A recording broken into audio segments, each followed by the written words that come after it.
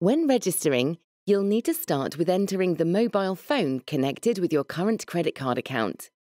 Then, make sure you enter your details exactly as they appear on your credit card, including titles, any middle names or initials, and spaces. Then, follow the on-screen instructions for security. It's important to have your current physical card handy to enter select digits from the long card number and your expiry date.